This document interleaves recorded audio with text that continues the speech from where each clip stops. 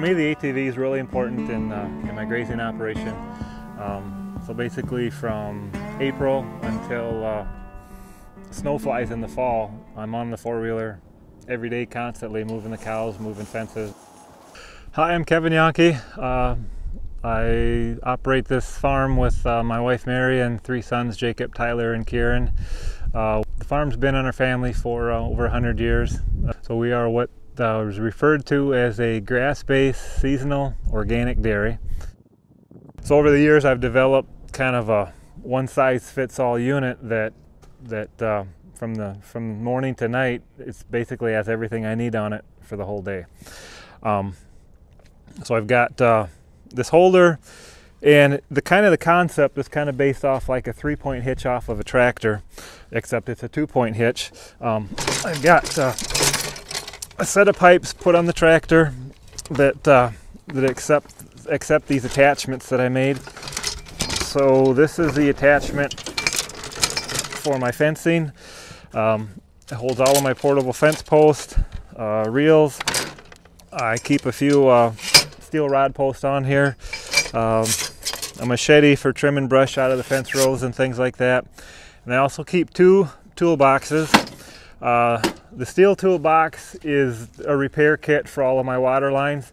I've got water lines run over the entire length of my whole farm, probably 2 or 3 miles of water line, and you get leaks on occasion. So I've got fittings, faucets, hose clamps, everything that, you know, if I'm out in the middle of nowhere and I encounter a leak, I just open up the toolbox and fix it. And then the same thing for the electric fencing. I just carry a little toolbox full of various insulators to cover whatever kind of thing you're gonna happen across during the day. So the fencing is the biggest thing that I keep on the four-wheeler.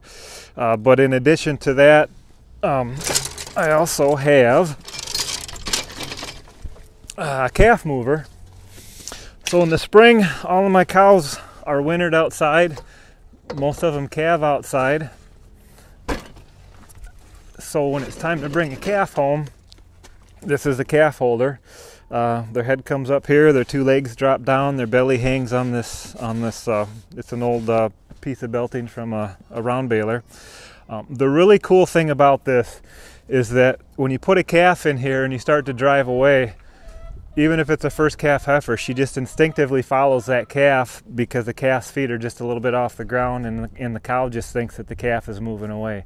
You know, versus if you carry a calf or lay it on your lap with a four-wheeler, in the cow's mind that calf just disappears, and she'll want to go back to where she had the calf. So by putting the calves in here, I can lead a cow home from anywhere on my farm, bring them back, get the cow in the barn, get the calf in the calf building, and it works great.